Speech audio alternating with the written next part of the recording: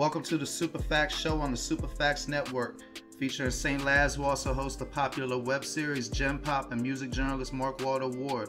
They have discussions about hip-hop, culture, society, philosophy, and everything else. Now available on YouTube and wherever else you get your podcasts.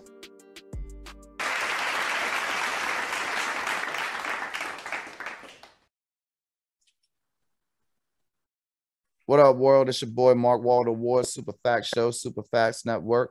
Recently on Instagram, my man James Motivates, our guest here from the 40 Central podcast. How you doing, brother? Good. And yourself? Good. I mean, I'm doing great when I see people doing things like what you're doing. A lot of times when I have the rappers or the musicians on the show, there's such negative connotations to them. I always try to ask what they do for their community in a non-judgmental manner either. Like, don't nobody owe nobody shit, but they do book bag drives and things of that nature, and I like to highlight that.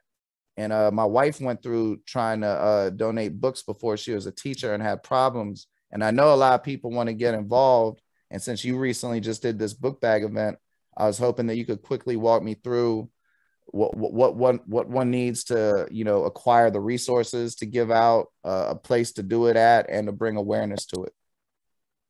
Well, first, thanks for having me and shedding light on that, man. That's really big. Not too many people even gave a thank you for that event. So for you doing this, this is amazing. So I definitely want to start with that, giving my shout out to you and your platform. I definitely appreciate that for sure. But to answer your question, the way it got started was, one of my friends came to me, he said, I got a vision. I'm going to do a book bag drive. Can you help me make it happen? I know you do a bunch of good things in the community.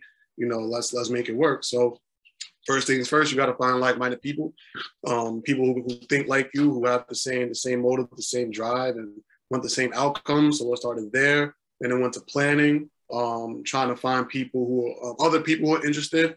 And then it went into fundraising and advertisements, like going to the network of people that you have, asking them for donations, going to the community, asking them for donations. Because, we can spend a bunch of money on nonsense, but when it comes to giving back to the community, all of a sudden, people are a little shorthanded. But, as long as you put the pressure on them and let them know it's for the right cause and it's for the kids, people usually can look past the nonsense and be like, okay, let me give $20, $50, $100. Every little bit helps. So you got to have a fundraising goal. Whether the goal be $500, whether it be $1,000, you get that goal. And whether or not you meet it, you just work with what you get. You just set a hard deadline for yourself. All right, I'm going to collect money to this date, and whatever I have, I'm going to make do with what I get. So we were lucky enough to get, I think we raised close to 1,000. And my friend did the orders and stuff like that for the book bags and the pencils and the supplies. And it's basically at that point getting everything at the wholesale level. You want to buy things wholesale because it's cheaper. So you get the pencils at wholesale, the book bags at wholesale, all the supplies and stuff like that. And then the last thing is getting the space. We were lucky enough to have a gym. So I work at a gym at a community center, and we were able to get the gym space for free since I worked there. And after that, it's just spreading the word and making sure everything else is organized. And if they get initial, like you said, people don't always have enough money, even though they have money for nonsense, like my man on Shawshank who kept writing the letters, a lot of times persistence overcomes resistance. Exactly. Like they may not want to donate to you in the beginning because they may think you're not serious, or they may not even know you, or they may think that, it's not that big of a deal. Like my $50 or my $20 doesn't mean anything. Where it's like, that can't be the furthest thing for the truth. Like every donation counts. And when they see that you're persistent, if you asked them once, they said no, but now you asking them again, a third time, a fourth time, it's like, you know what? It's like the DJ Khaled effect. Like when he keep asking for that verse, eventually he's going to get that verse. It's the same thing for raising money. You keep asking for the money, eventually they're going to give it to you. Word. It took 6 albums, but he got a Jay-Z song, didn't he? Exactly. So like I said, we're going to keep this brief because we don't want to intimidate anybody, but for the people who want to throw events, and what are some good resources, be it books, websites, organizations, anything that you might be aware of? That's a really good question, because we really did ours at grassroots level. Like we didn't go to any organizations, politicians, or anything like that. It was really just using the network of people that we already had, going to the communities where we already live. Well, not to interrupt you, but one thing you said, the community center, you said one of the things you said that's very, very integral is find like-minded people. Yes. And a community center is a great place to find like-minded people. Absolutely. Yeah. To even further that point, going to community centers, going to local schools, local stores where the communities are spending money, anywhere that the community is invested. Like if the community is given to your organization, I believe they should be given back. So if their community is spending money in a local pizza shop, if they spend it in the local bank, if they spend it in the local T-Mobile, all those places that are within that area, go to them too if you need help. Let them know that what you have is serious, and I start a GoFundMe. So that way they know, like, some people may not trust giving you the money directly to your pocket, but they may trust, it may take you more seriously if they see a GoFundMe or some type of website where there's like, okay, if I send my money here, I know that this is a legit thing and they're not just trying to scam me, because people are doing scams every day. How does it feel when you're actually handing I mean, I know obviously the answer is good, but if you could, I know that you're quite a loquacious gentleman. How does it feel when you hand a book bag to a child? Man, giving a book bag to a child, you can't even put it into words until you actually do it, because it's like you never know what somebody's going through. So it's like you thinking that, okay, like all they need is the supplies, but it's like, no, like they may need those supplies because they're not getting supplies to supplement for something else. So it's like, you don't really hear some of those stories until you meet with these families and these parents, and it's like, yo, like you don't even understand how much you helped me.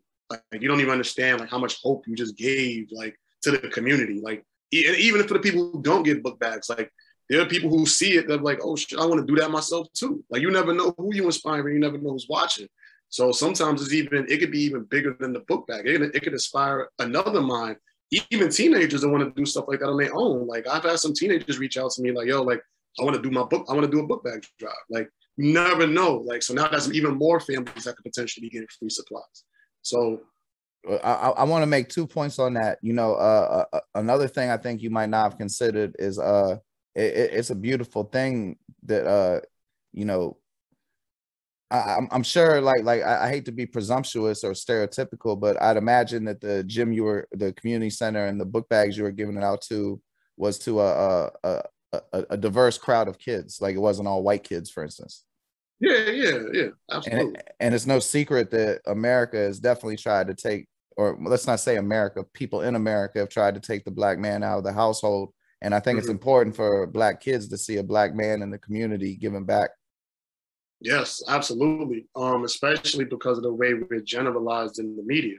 Because I grew up in the Black community. Everybody that made it got the fuck out of there. You know what I'm saying? Yeah. I mean, Monty Williams from my neighborhood, and we saw him once after he went to college. And that's real, and it really be like that. A lot of people they leave the ghetto and they never come back, and you can't be mad at that. To each his own. Like it's America, it's a free country. You do whatever you want to do. Oh no, I mean, Monty Williams went on to do mad positive shit for Black people of all socioeconomic statuses. Like he doesn't have to come back to Forest Heights to do that, but it's still good to see James Motivates handing out book bags because maybe that births the James Motivates 2.0, which births the James Motivate 4.0, and then we get James Motivate Supreme, and then we get like the Apex being and all that. You know what I mean?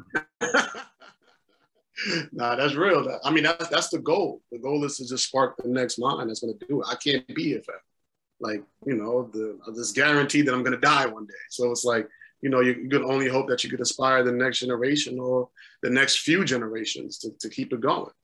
Word. And the last point I wanted to make, you might not be aware of this, but people who do drives and things of these natures talking about giving hope to kids. I lived in Houston before I lived here, and kids got to wear uniforms to all public schools, right? And sometimes they can't afford them.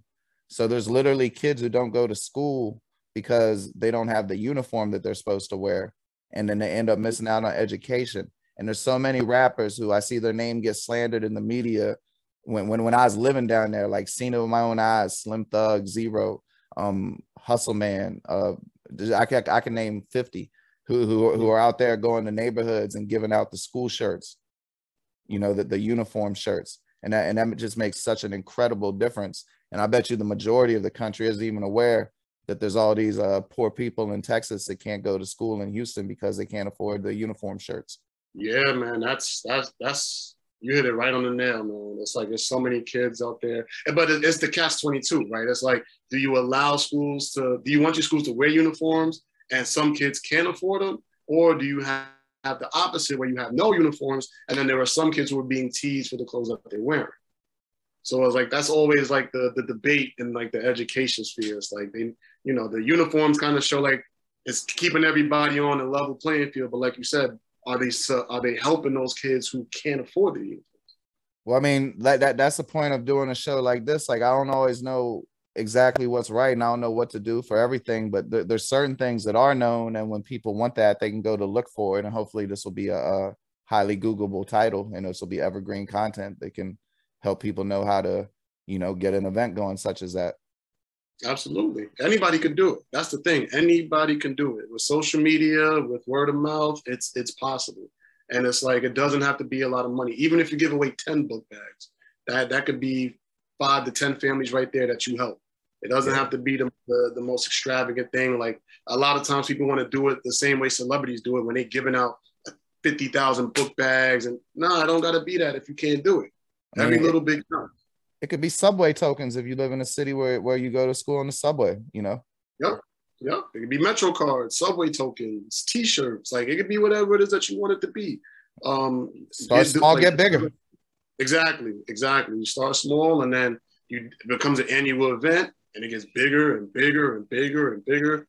Next thing you know, you got your 5th annual event giving away 2,000 book bags. In your first event, you started with 10.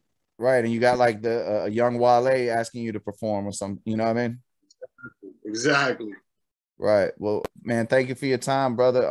Like I said, I definitely want I would love to talk to you about Afghanistan, but